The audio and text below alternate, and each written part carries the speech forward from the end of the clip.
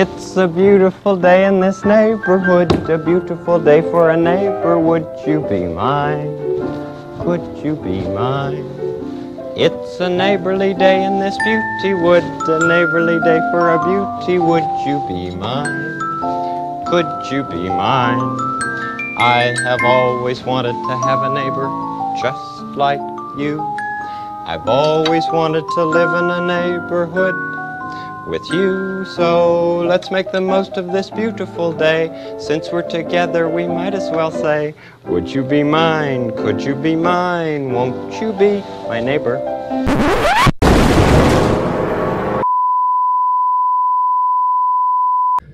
Hello neighbors and friends, hope everyone is doing well out there in YouTube land. This is a video of a bass guitar that I purchased a long time ago, and if you don't remember the unboxing video that I did of this, here are some pictures of, I guess, part of the unboxing.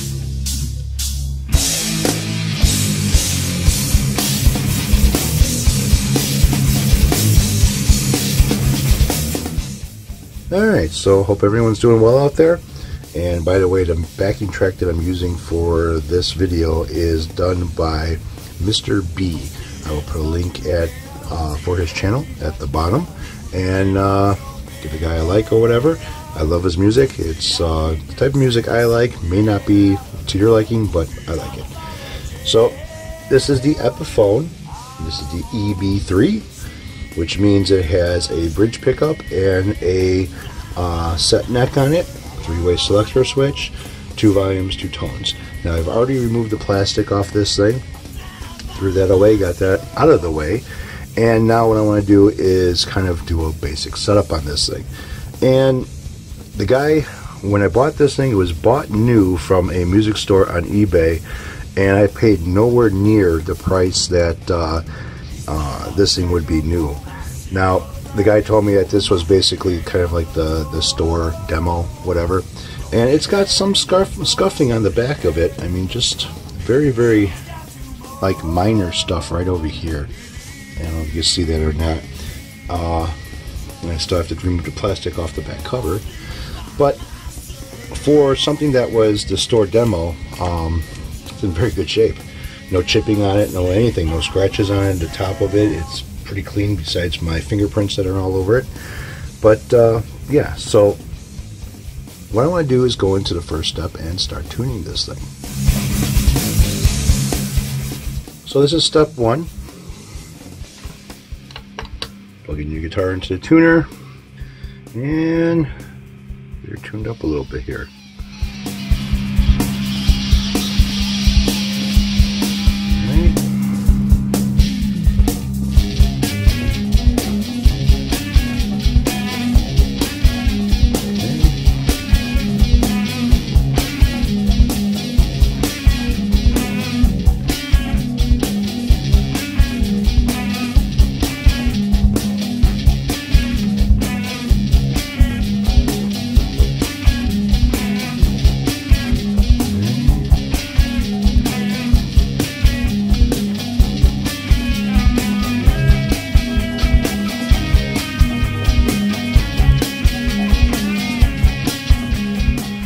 Alright, and then I want to check the intonation, which is going to be changed anyways. If it's all set up right now, it's going to be changed. So let's see if the harmonic,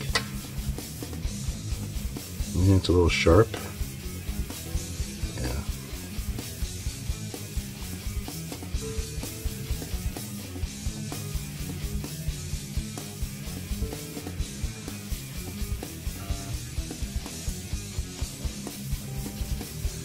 Yeah, they're all a little sharp, which doesn't mean anything right now anyways, because that's going to change after I do the rest of the setup on the guitar. So let's get into part 2. Alright, so part 2, I want to check the relief of the neck. So I have a capo at the 1st fret. I'm going to be fretting on the 18th fret because that is where the body meets the neck on this thing. And check my neck over here. It's scratching the string slightly, but not raising it at 12,000. So that's exactly where I would set it to. So next step I want to do is to check out the action height at the first fret. So stay tuned. Alright, so a long time ago I was looking online to check out how to do different ways of adjusting your action height at the first fret. So this is a way that I haven't tried myself, but it seems to look like it works pretty damn good. So I'm going to share it with you guys if you don't already know. So basically what I have is a set of feeler gauges, and I have a flat edge. I'm using my rocker. So I've already measured this out. I've got a 25 thousandths and a 13 thousandths, and it comes out to be 38 thousandths.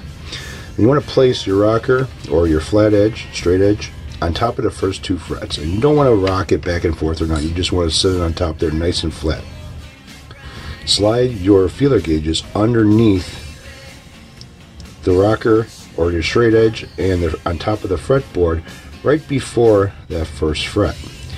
So I've already measured this out one time already, and it comes out to be 38 thousandths between the rocker and the fretboard itself.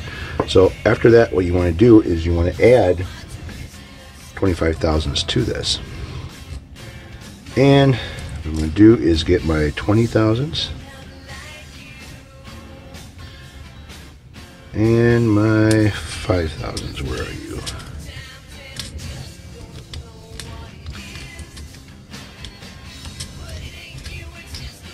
Three thousandths, 4 thousandths, 5 thousandths. All right. So this is bringing me up to 63 thousandths. What I want to do is slide this underneath the E string as close as I can to the nut, if this will allow me. So if I take this and I slide it in, barely fits all the way up to the nut. Now if I go down a little bit, I have just a tiny little gap right there, so that's telling me this is a little bit lower than 63 thousandths. Which is fine, because if I pluck the string, it's not giving me any fret noise. So if I ended up like thumping the string really hard, it's not going to give me any noise at that fret. If you go down any further, say you put find out what your measurement between your fretboard and the top of the fret would be using a straight edge. If you go down any further and you add 20 thousandths to that, chances are, from what I've been reading, you're going to start getting some fret buzz, especially if you like pinch the string or pluck the string really hard. So now I want to go back to my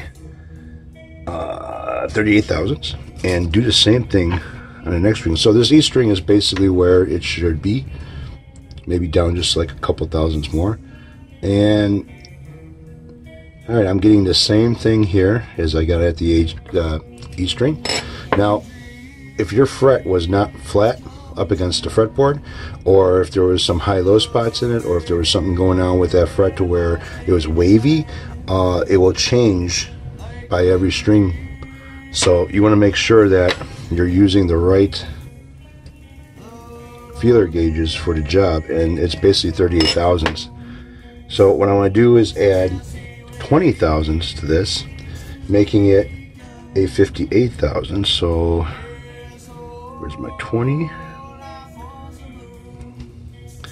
And you want to slide this up against all the way up to the nut underneath it. Now this one here has got some, it's got some room to play, so I can end up adjusting that one down lower.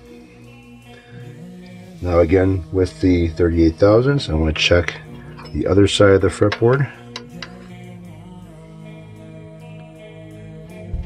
And again, that is the same. And with this, I want to add 15 thousandths to it. Let's see, 15 thousandths, there you are. And I'm going to slide that underneath the string all the way up to the nut. Yeah, that's got plenty of room over there. Yeah, that's got to be adjusted as well. So let's get rid of that 15 thousandths and let's check the G string.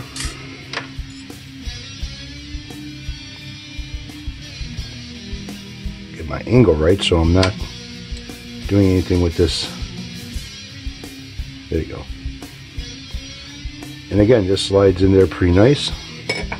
Now I want to add 10 thousandths to that. Oh, 11, 10. Alright, so this is going to make this 48 thousandths. Slide it. Yeah, I got plenty of room here to go down. Now they say that on like the low E string and the G string, that if you go on to 8 thousandths on the G string, that's going to end up making it to where it's going to make noise up against the fret. The same thing if you only add 20 thousandths instead of 25 thousandths, you can possibly start getting fret noise on that too. So next thing I'm going to do is end up doing some filing. So be right back. Alright, so I got my nut files ready and I got my feeler gauges ready. So I want to start on the G string, and I need the 25, 13, and plus a 10. So I'm going to start loosening this up. Move the string out of the way. Got a little tight inside there. So I've got my 5 nut file.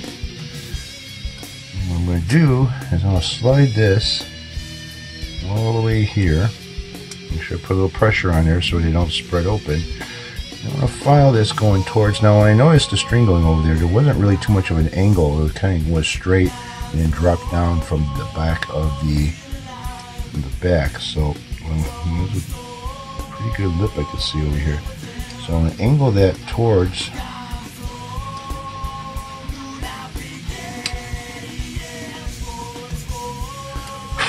Yeah, he's got plastic nuts on him, so.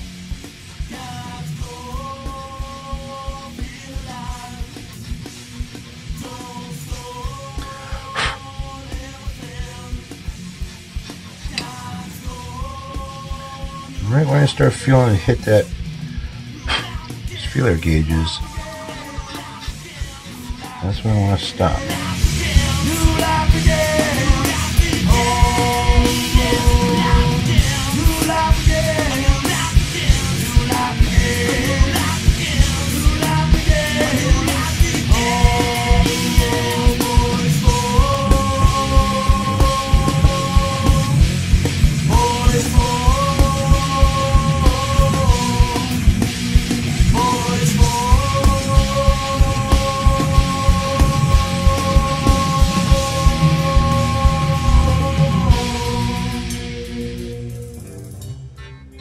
There we go. And now I want to check it with the feeler gauges. And I have, now I can adjust it down some more. Thought I was hitting the feeler gauge with the file. I guess I wasn't. So again, this is a very time-consuming job to do when you're doing nut work. Very tedious work, and you want to make sure you do it the right way. You cut too much off and you cause problems. And you feel a big weight on your head. Take it how you like it. Oh yeah. Now I am hitting it. Yep, there's no gap there. So I'm going to fix that angle a little bit.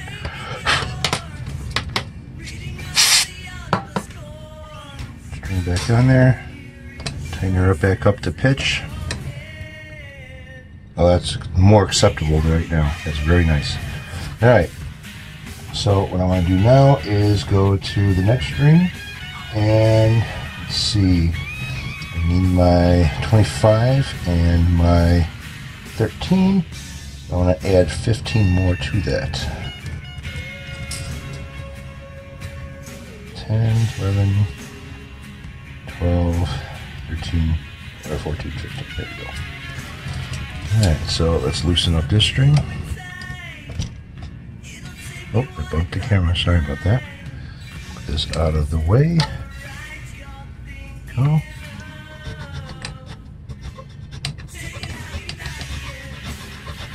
Careful you don't go too much at an angle. You don't want to cut or scratch the headstock.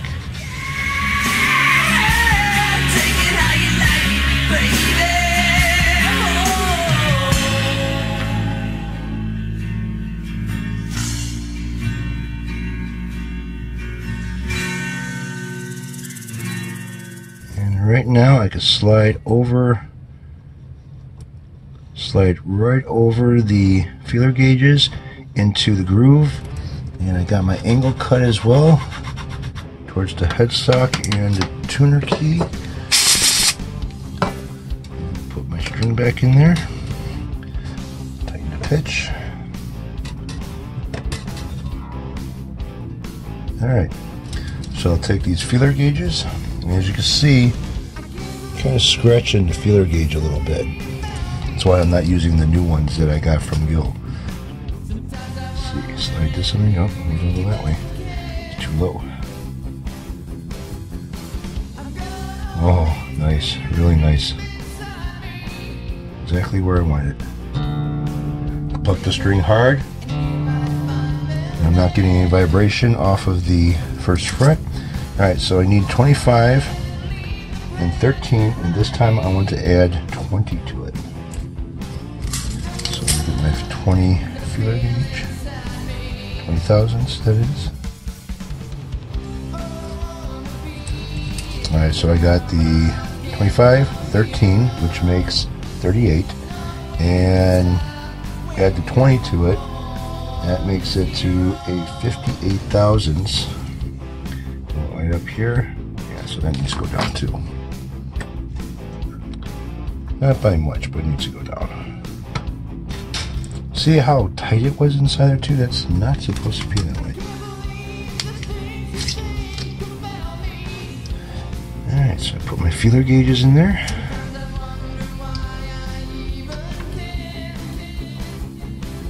Alright, so I see how much of a lip there is. Yeah, it's not going anywhere.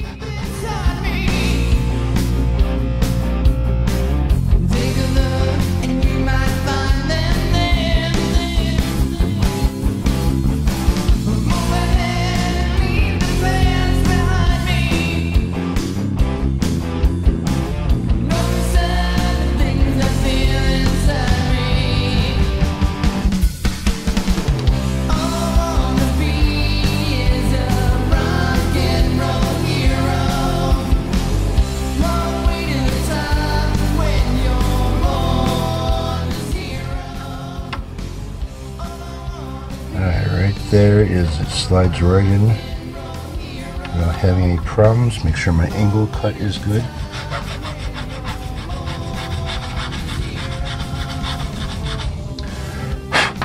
Put the string back in.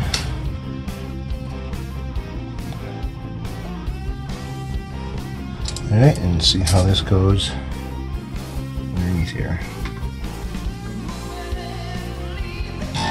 Right on it. This one here, I do want to pitch it downwards a little bit because the angle doesn't look correct. See, that's kind of tight in there.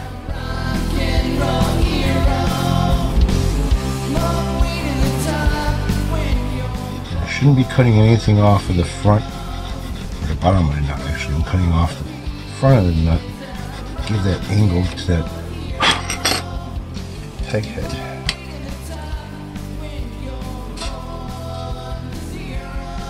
Good. Now I want to check that, so I need a 5 thousandths to make sure I didn't lower that anymore.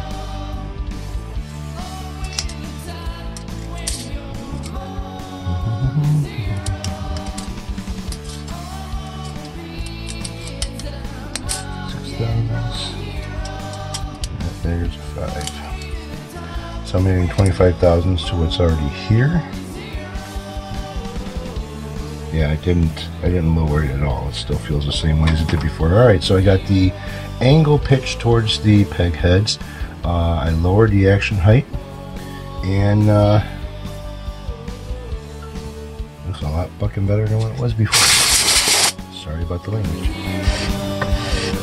Hey, how's it going? You caught me doing something that I don't normally show on camera, but basically As you can kind of see, these fret slots are pretty deep, and the rule of thumb is you want half the string sticking up out of the slot, and you want the other half of the string inside of your nut, or sitting in your nut slot. So what I need to do right now is I need to lower the top of this nut down to get what I'm looking for. And basically right now they are very, very deep. So I've got a file. It's a little bit of aggressive file. And basically what I'm going to do is skin over the top of the nut, going in a pattern where it's kind of like curved. And that should help me get the nut slot depth that I'm looking for, to where the strings are sitting in the nut, but half the string is out of the nut as well. So you want to take your time doing this. It's very easy to cut too much off. Let's see what kind of progress I made here.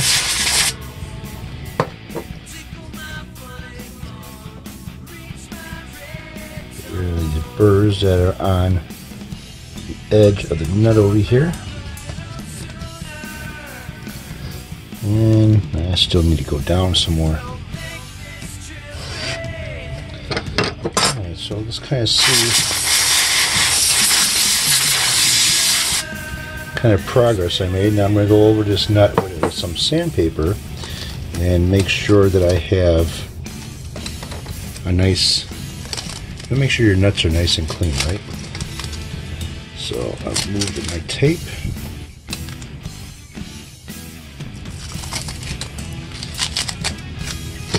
Always add more tape to it if I need to, if it's not where I want it. Add some tension on these strings so they sit inside the nut. Yeah, so I got right now on this side of the nut, it's a little bit more than half.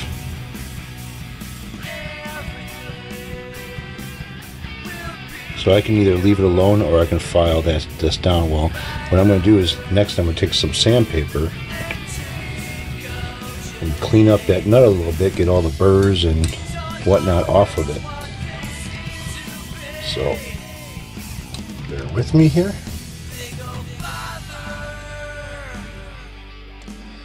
Alright, so what I have here is a piece of 800 grit sandpaper wrapped around a file. And I'm just going to go and clean up and smooth out any burrs and anything that's on this nut right now. Even on the edges. Try not to get too close to your truss rod cover. Now this is not doing anything to the inside of the slot for the strings, but this is cleaning up burrs and smoothing out the scratches from the file. As you can see, it's working. Making that nice and smooth. Alright, so move some of the burrs off the edge over here, being careful not to sand into the fretboard.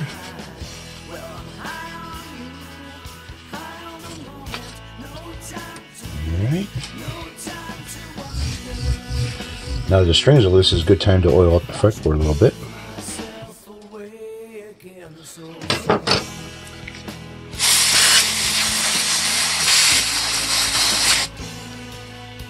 So now what I want to do is take the nut files and go inside the slot and just clean it up. So I'm not going to be cutting it, I'm just going to be cleaning it a little bit. Just getting rid of some of the burrs, that's all.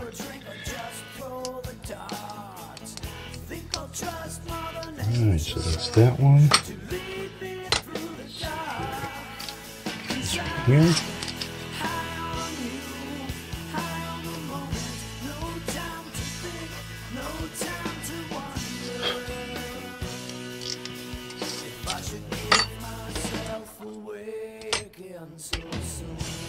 And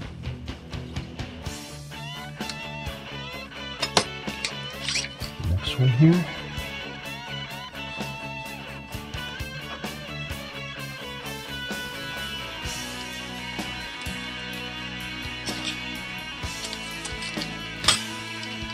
And the last one.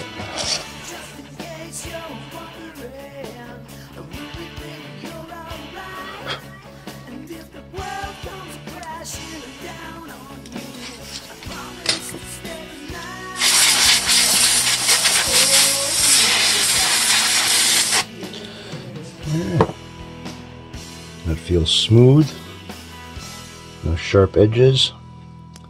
Kept a little pitch on it with the angle with the nut, and I'm gonna start putting my strings in. Think I better give my brain a rest and just enjoy today.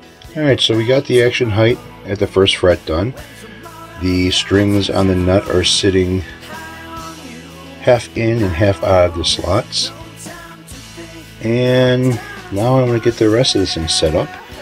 And first thing I'm going to do is I'm going to check the action height at the 12th fret and make adjustments on that. Then I want to check out the truss rod, make sure that hasn't changed at all, and get this thing done. Alright, so I oiled up the fretboard when the strings were loose. Now I want to check, since it's in tune right now, check the action height at the 12th fret. Now I have a little card here, and it says for bass guitars to set at 3.0 or 3.5 millimeters, or that's on the low side. The higher side set at 2.8 or 3.3 millimeters. I kind of go my own route with this. So let's see where we're at. Some people say 7/64 is where you want to be, and I don't quite agree with that. If I can go 5/64 or 3/32s, and right now this can go down a little bit, so I need to get a screwdriver, because where you adjust it at is pretty different from some of the other guitars. So on this bass you have 3 adjustments to make here. So I'm going to turn all these down equal turns and kind of eyeball it to see where it's sitting at.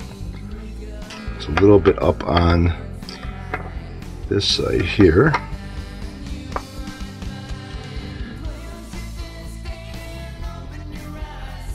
Alright, so let's see where I'm sitting at now.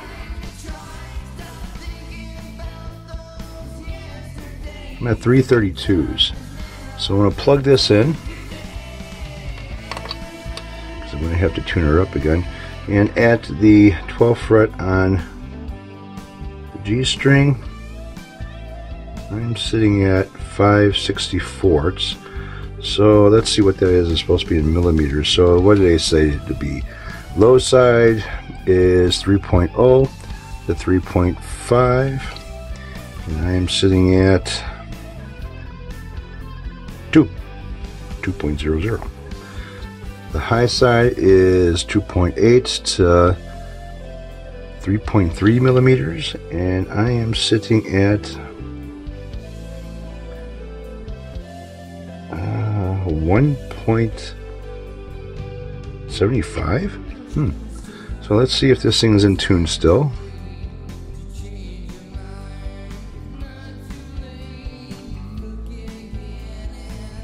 As I lowered it down, it's going to be out of tune.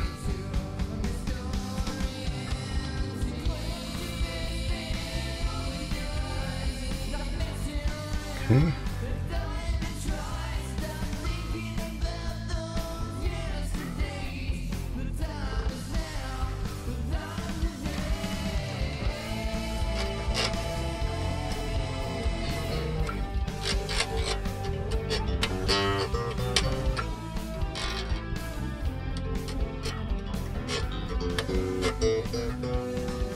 Alright, so let's see what the neck is telling me as far as relief goes. Got my key pull at the first fret. Feeler gauges. Let's get my 12 thousandths here. 12. Hold the neck. fret on the 18th.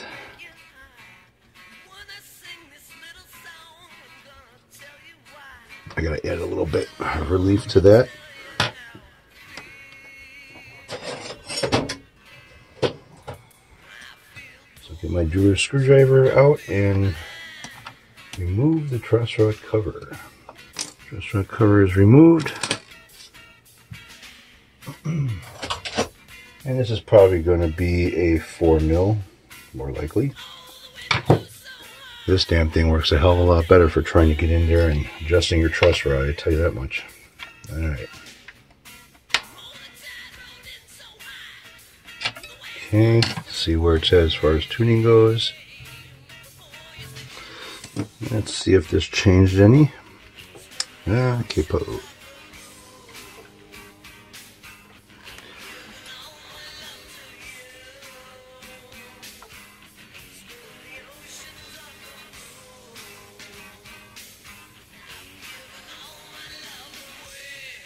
It changed. That's right where I want it.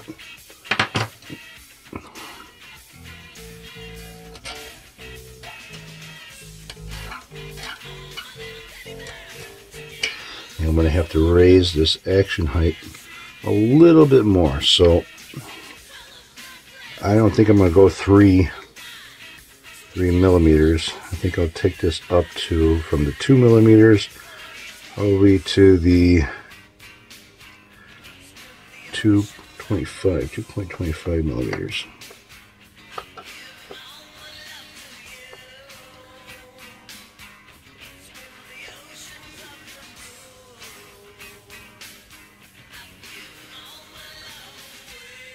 Alright, it's 225. We have to retune it.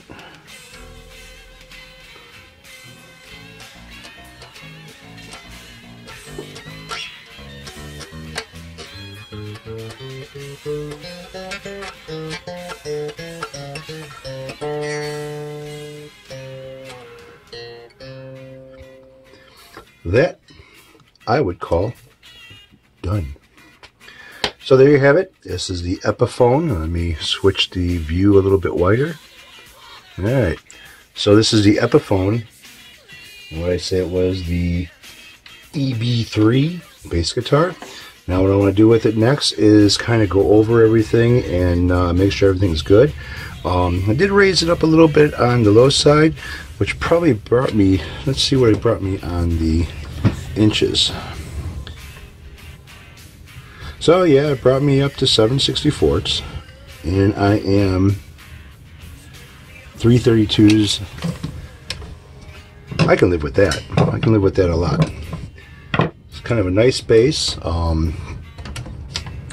Wasn't that hard to set up. You got to pay attention to what you do and how you're doing it to make sure that things are done right. You don't crack anything, chip anything, or whatever. Now I got to set the intonation on this thing since I have everything else is basically done, so that'll be next. Alright, so this is turning out to be a very long video, but there's a lot of detail involved in this. So right now we're going to set up the intonation, and I've already got the strings in tune. I checked the neck relief again. Everything's fine. So let's go ahead and check at the 12th fret. There's the harmonic.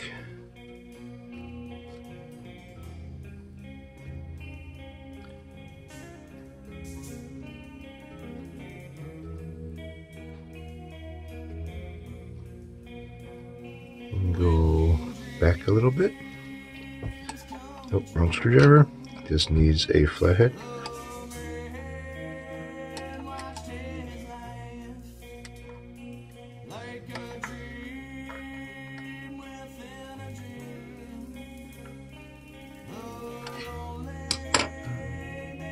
Retune it again.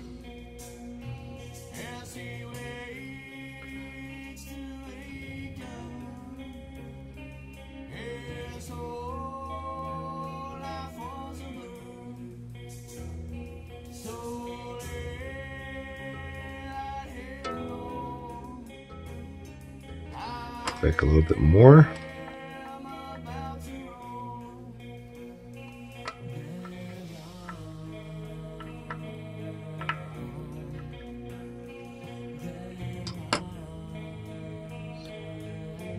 tune.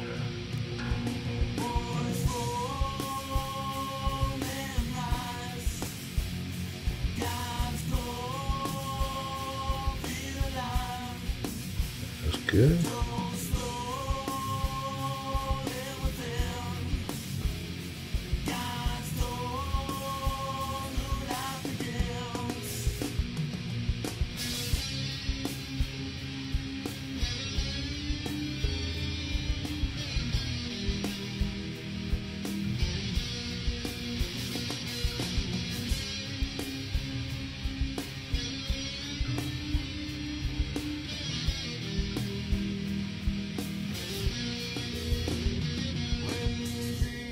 Good. Go to the next string, which would be the A string. It's already in tune.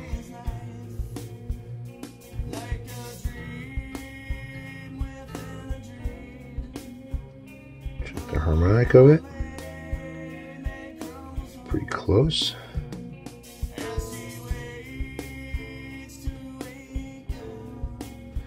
That's also got to go back a little bit. Now changing the nut action height probably can change the intonation a bit by dropping the strings down.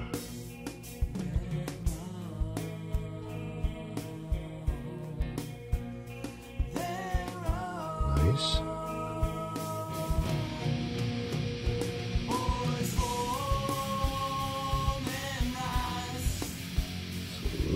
Sharpen the tuning.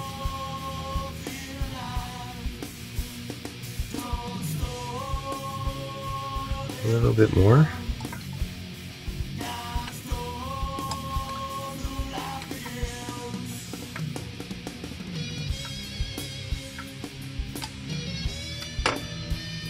Retune the string,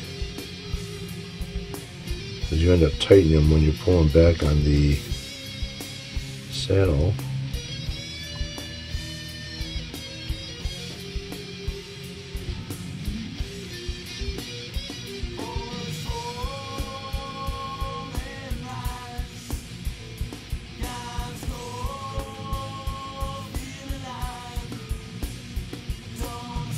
Back a little bit more.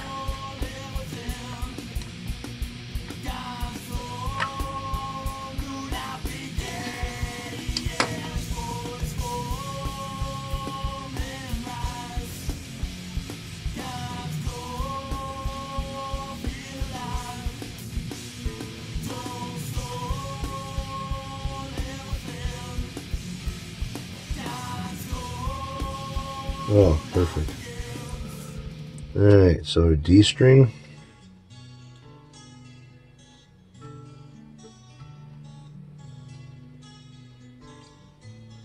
Go back a little bit too.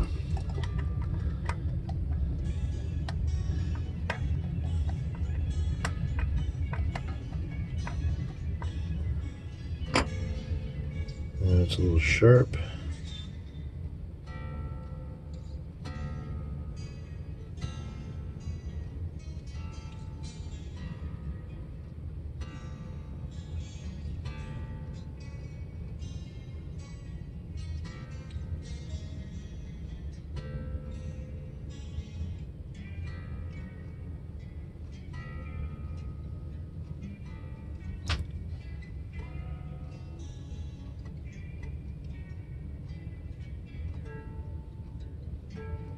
Go back just a little bit more. So it's very time consuming.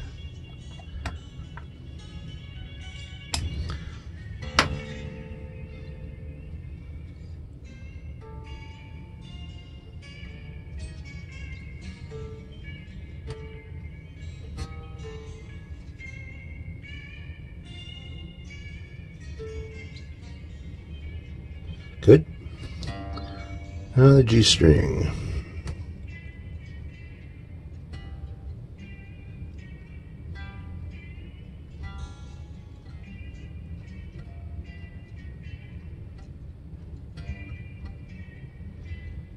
Yep, just gotta go back a little bit too.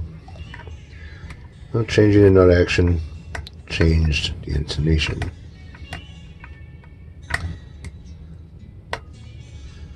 Alright. A little sharp. Bring that down a little bit.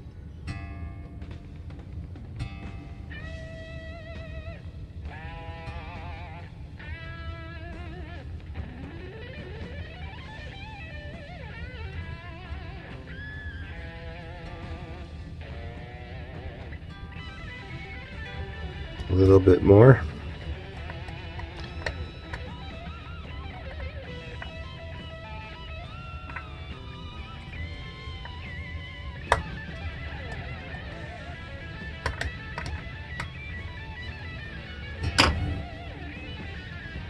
A little sharp.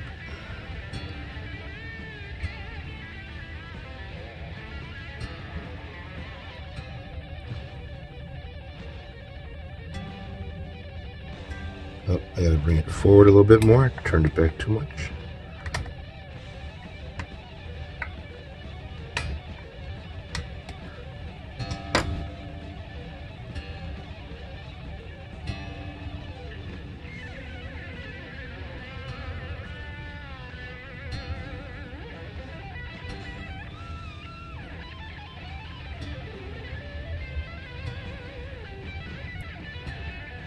I tell you, after working on this nut, these strings seem to move a lot better in that nut compared to what it used to feel like.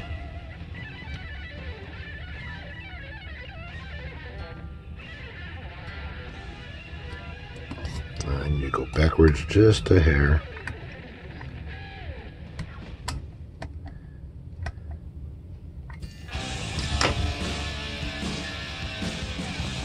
String sharp again.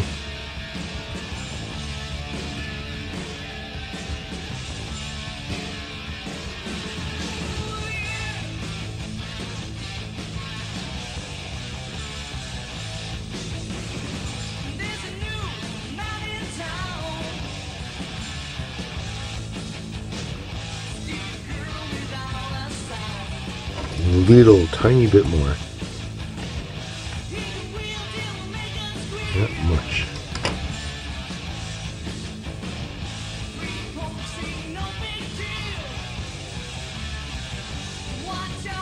And there we have it.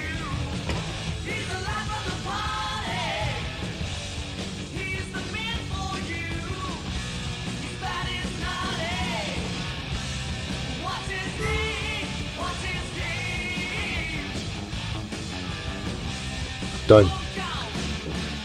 Well, I'm sorry that you guys had to put up with all my talking through this video. It probably would have gone a lot faster if I would just shut up and just get the job done. But there was a lot of detail in this, and I wanted to explain as much as I could. And hopefully this will help out somebody else who may have a problem with their nut, or action height, or intonation, or something. And next I'll be polishing this thing up a little bit, getting rid of the scuff marks that are on the back of it. And yeah, now I got another bass to play around with. I've been playing around, but I haven't been recording playing around. So thanks for sticking with me, and hope everyone has a good one. Catch you all later.